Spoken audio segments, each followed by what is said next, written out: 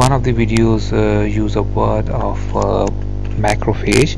What is a macrophage? Macrophage is a part of immune system. It is a type of white blood cell that engulf and digest foreign particles like bacteria, dust, and other foreign material. So it is trying to digest these foreign particles. So we'll see. The process is also known as phagocytosis. So the first one goes, the second one goes, third one, and then fourth and fifth one. So the process is also known as phagocytosis. So macrophages are phagocytes as well.